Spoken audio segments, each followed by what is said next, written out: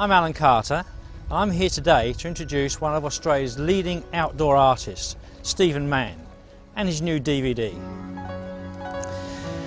In this groundbreaking 3.5-hour DVD, Stephen will show you step by step how to paint in oils, as he paints an original artwork of epic proportions on location at Little Manly, just outside Sydney. Stephen has over 35 years experience as an outdoor artist and freely shares everything he's learned over those years. With over 25 solo exhibitions completed and winning more than 20 awards for his artworks, Stephen's considerable knowledge and understanding of painting in oils is second to none. In the DVD you will learn tips, tricks and techniques that are a blueprint to create your own masterpieces. This DVD is a life's worth of lessons in just one session. Whether you're a beginner or an accomplished artist, you're going to learn heaps of stuff.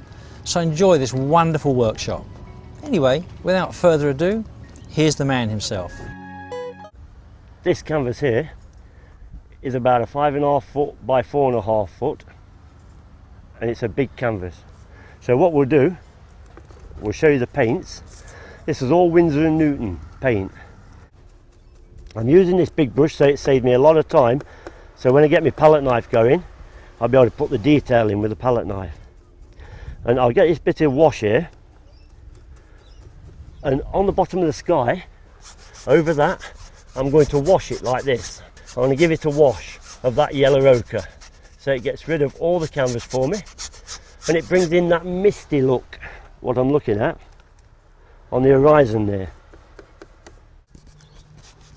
Lovely rich tones they are, look at them. See, it's good to do this in palette knife, when you do it in palette knife, get these undertones painted in. I've done a bit of washing.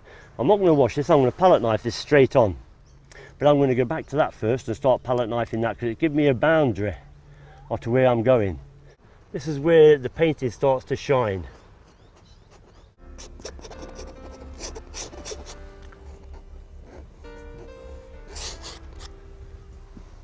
There's going to be buildings there, but there's a bit of that green foliage, so we better put it in now before we put the buildings in, because once you get the buildings in, they overlap sort of thing. You can't go back to the green after that. And the light's turning over this side, so we'll cut in on there a little bit, like that.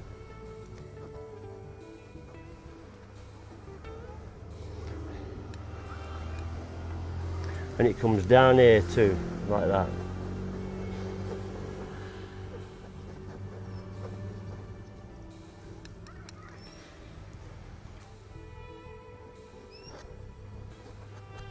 I'm going to suggest very quickly and swiftly the boats. Just a couple of strikes first, so we can get some boats going, and always put a little reflection in there, just to show nature, you're with nature.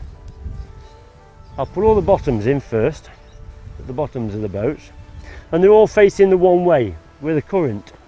It's every time, they're always the same. Make it as simple as we possibly can for these, and as the boats get closer to you, obviously you make them a little bit bigger.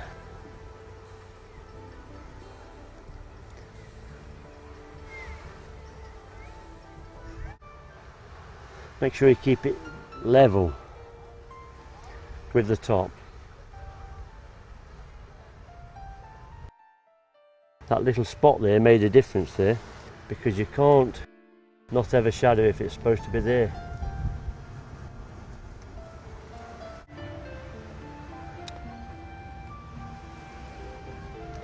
This is the largest painting I've ever done on location by far. It is an impression painting, an impressionist painting. And this is what art's all about. Art is about you going out interpreting nature, if you can, to the best of your ability. This is what I've tried to do on this large painting.